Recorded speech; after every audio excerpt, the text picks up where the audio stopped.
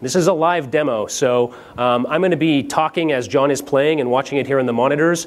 This is not rehearsed. Everything is happening live right in front of you.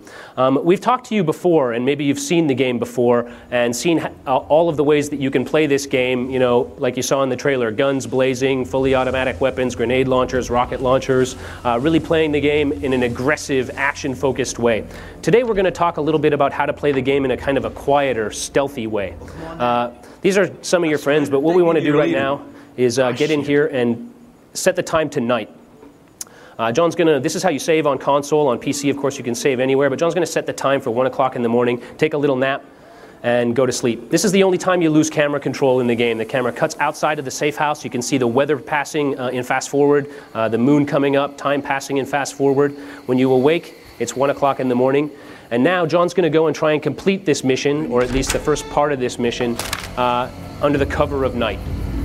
He's got himself an MP5 with a flash suppressor silencer on it that's going to allow him to take targets in combat quietly, although not completely silently. He's also got a dart rifle, which fires some kind of animal tranquilizer. It's completely silent, effective at intermediate to long range, and can take a guy out with a single hit anywhere in the body.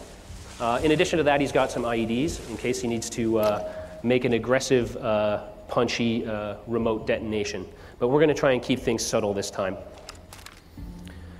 Now, I told you we have a 50 square kilometer open world. If you want to pop up on the map, John, you'll see, go to the full map. This is a 5 by 5 square kilometer area. This is the southern portion of our world. John's objective is the X right in front of the green arrow. Zoom to 1 kilometer. This is a 1 kilometer map showing the player where his objective is in relation to sort of the immediate environment. And when you approach an objective location, you have what we call a detail map. This map allows the player to have detailed reconnaissance of the area and also to add information about what's going on in the camp to the map so that he can use it to his advantage. John's going to try and scout this camp out a little bit, and we'll show you a little bit of how you can use that information to your advantage.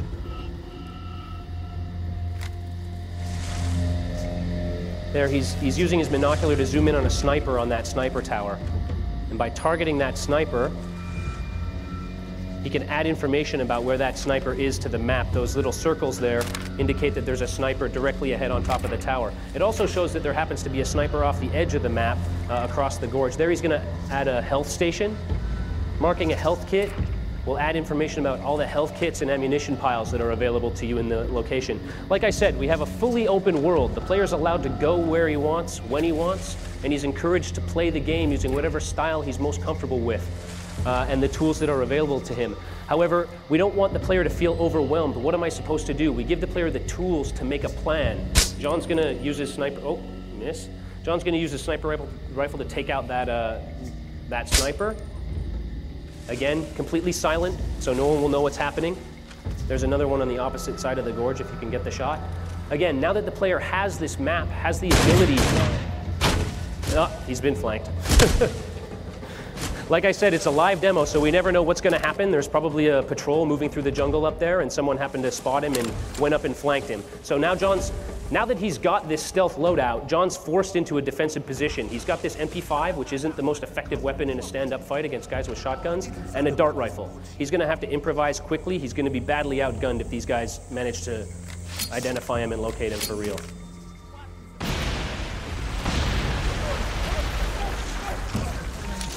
He's going to take the objective quickly and probably put some distance between him and the location as fast as possible.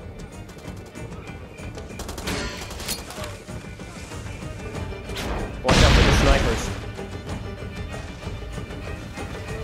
Take the sniper to your left, John. He'll get you.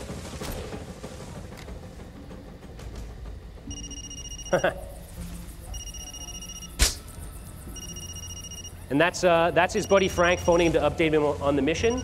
Like we said, we only have time for a short demo today. All the way over here. The chief's on his way over to the radio tower. I suggest you hasten to meet him. We only have a few minutes to show you a very quick demo. We wanted to make sure you had a chance to see what the game looked like at night, see some of the new stealth equipment and options that we have in the game, and give you a sense of how the player can minimize his impact instead of just always firing with rockets, playing very aggressively all the time. Thanks very much. We'll be launching this fall on Xbox 360, PlayStation 3, and PC, all simultaneous launch, and I hope you'll enjoy it. Thanks for coming.